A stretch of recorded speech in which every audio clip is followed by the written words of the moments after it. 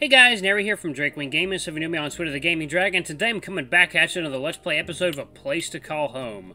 So the last place we left off, I believe our character was watching some silly things on the news, like some kind of commercial for like a bachelor show. But yeah. Anyway, Ludus is about to watch a commercial, and we're going to see just how silly it is in this universe. But anyway, guys, sit back and enjoy my saying for the next 20 minutes, and let's jump right into it, shall we? Alarm chain, you are up. All right, let's go. Okay. Do you have an emotional and mentally scarring past that forced you to move out and find a new life? Well, kinda. I had a really awful job that treated me like shit, so... I see. And I can see from your physique that you look like the average twink on the less attractive side, and your style of clothing is very much like an overworked miner from the 1900s. Both of which are very promising. However, your face in general is ideally not what we're looking for. Oh, but I thought the job description you were looking for plain men. Well, yes, but if you can see in the fine print, plain here means supermodel or an extraterrestrial man. Really? You're looking for an alien dude?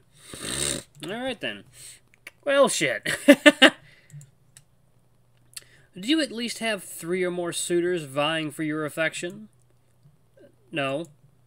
I see. So you're having difficulty in relationships, as in you're having trouble trying to find the perfect man.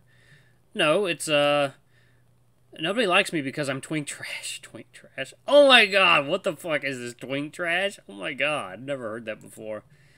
Oh, okay.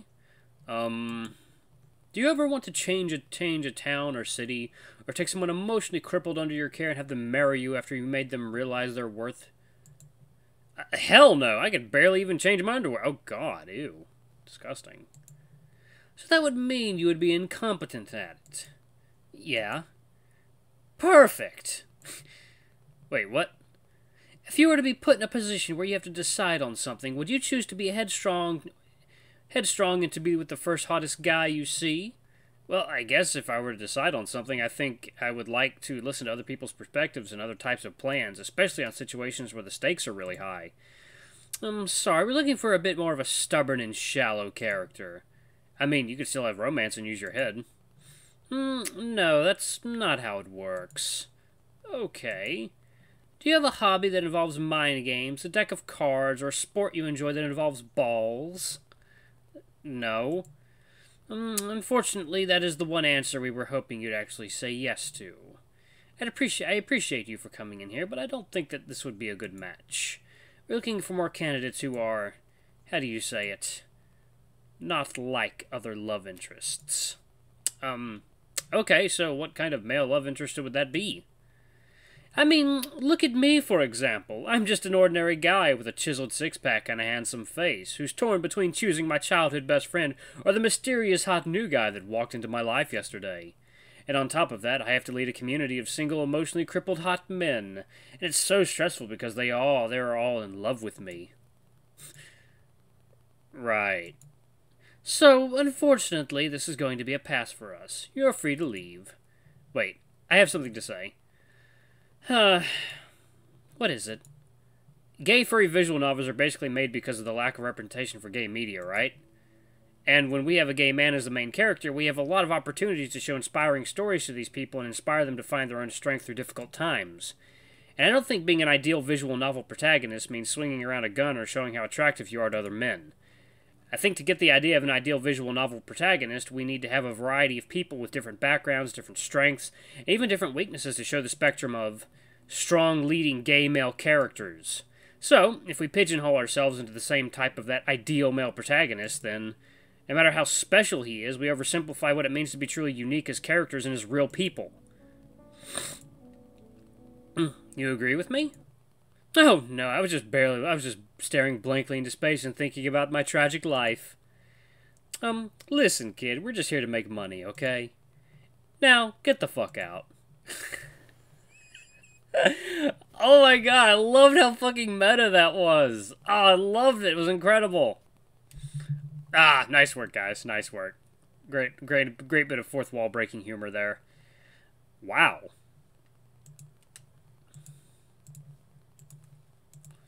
Things are getting weird in the industry. The show says it's one of the weirdest visual novels I've ever played. The show ends quickly, being followed by another advertisement. Ludus! He called behind the counter. Yeah? Come play Cutthroat with us. Cutthroat? I held onto my neck and got up. This your boy? The dark-haired husky scans me down to my feet. Got a good face on you. And those busts. Striking. Is he talking about my pecs? Boy, if you were an Iowa right now, he'd be milking you like a cattle. Ah! Though he doesn't seem to pose a threat. Oh, he'll beat your ass in one swoop. He's a champion at cutting throat. Wait, what? And I'll be damned. Let me testify your claim. Actually, God, yeah, sorry, I remember. I was doing like a southern accent for him. Let's go, son. I haven't been doing any throwing action for a long time. Heck, I don't even know if I can still fight. Gramps, you're going unarmed? The only weapons I'll need are here. He pats his biceps. Shit, he can't possibly go and take him on without anything on hand. They both leave and head their way to the billiard room. Gramps, wait! I grabbed the closest thing to me on the counter, a small peeling knife, and hid it in my pocket. We went to the pool table and grabbed our own sticks.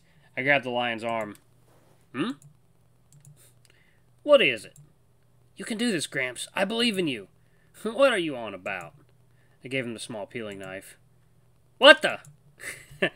Is that the chalk? Mind lending it to me? No, it's my bottle opener. Bottle opener? What you gonna do? Pop me open? Why'd you bring this here? Ah! God, I'm messing up my voices. Hold up. Why'd you bring this here? Weren't we gonna cut his throat? Oh. Goodness me, son. Where'd you learn to think like this? He frowned. Sorry. Huh, it's fine. I'll keep this in my pocket. Come on, let's get started. I'll take 1 to 5. He rubs the tip of his stick with a small block of blue chalk. I'll have 11 to 15. Son, you'll take 6 to 10. Okay. How do you play, though?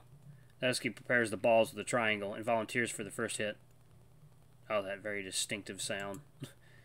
Just pocket the balls that don't have your number on it. Sounds easy enough. It's not. I've played this.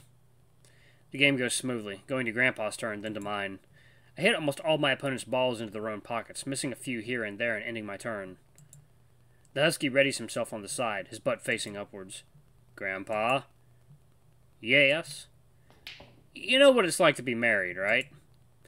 Why'd you ask? How would you feel if someone you love just suddenly disappeared? He just stared. I just saw some things back at home about Phileo. He raises a brow and pieces a half smile. I guess I saw someone with a ring? He blinks. Gramps! What? It's Phileo. I saw him in a picture with a ring on his finger. So you're asking me if he's married? Well, to answer simply, yes, he is. My lungs started to swell.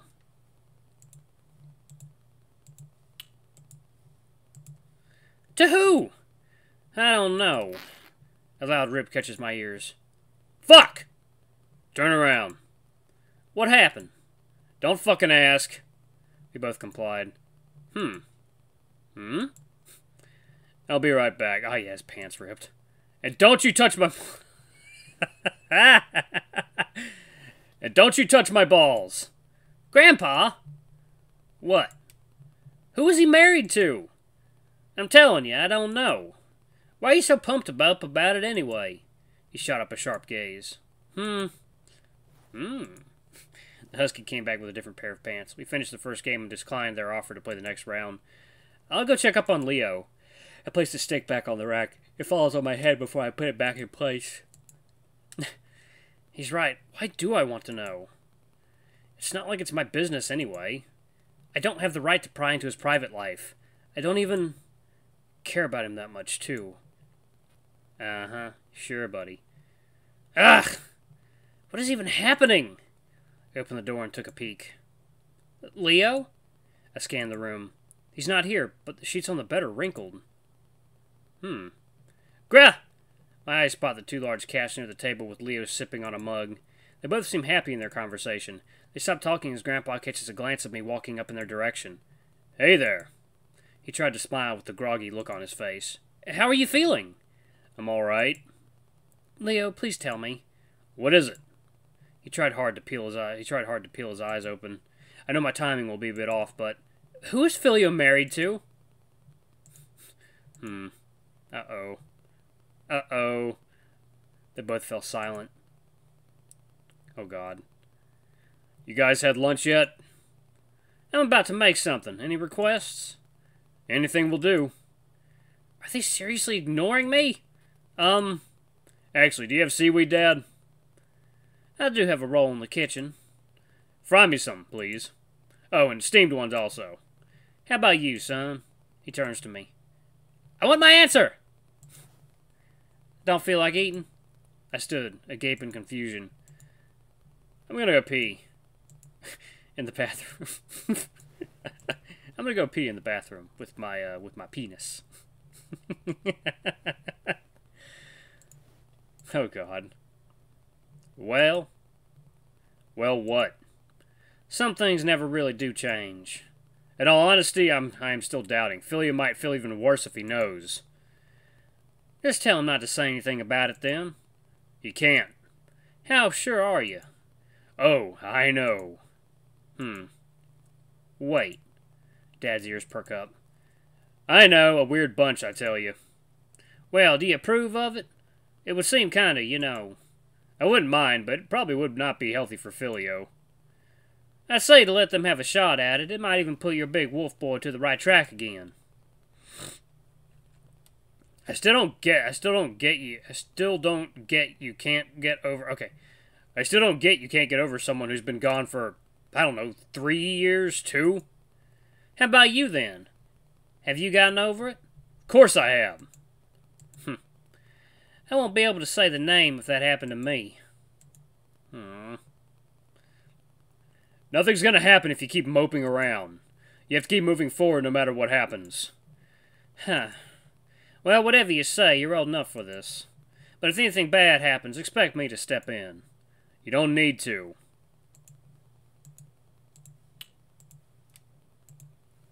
He gets up with a grunt. Dad, don't cook seaweed. I know, you hate it.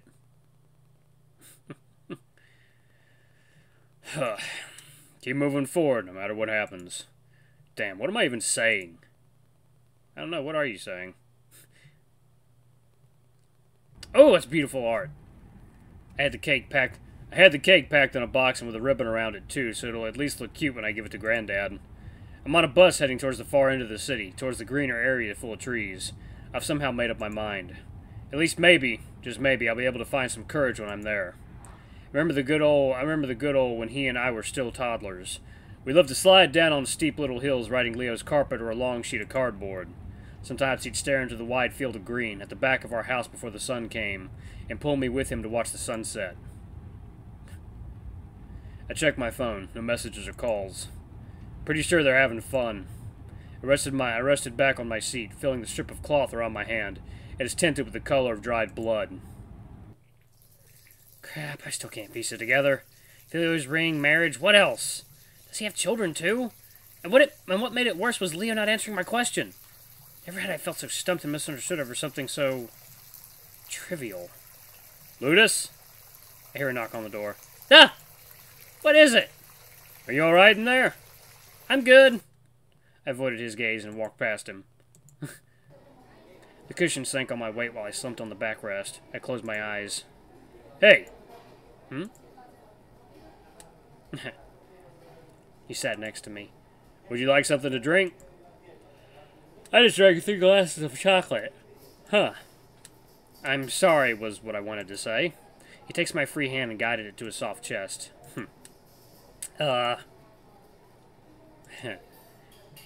Leo?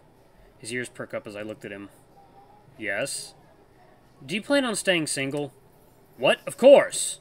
How about Seth? He has some charm, but I still need to know him better. Charming? Just my cat senses. We cats can tell what's bad and what isn't. Can you tell if I'm bad, then? He stared. Like rotten eggs. I pushed him back.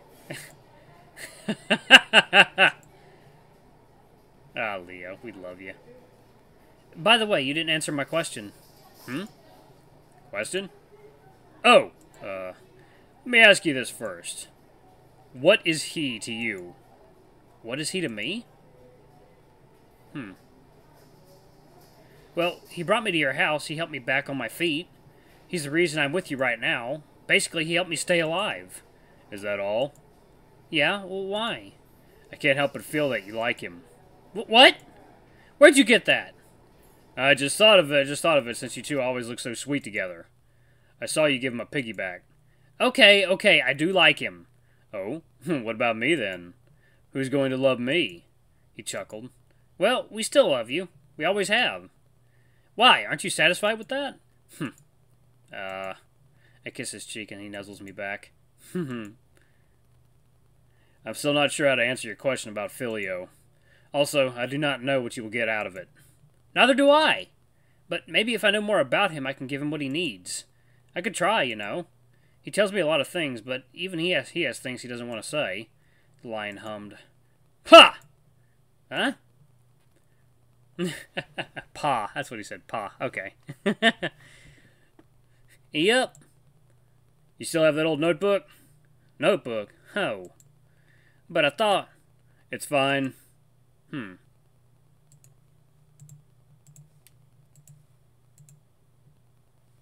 By the way, what did you and my dad do while I was knocked out? We were just catching up on things. We also played some pool. We played pool with another friend. That sounds great.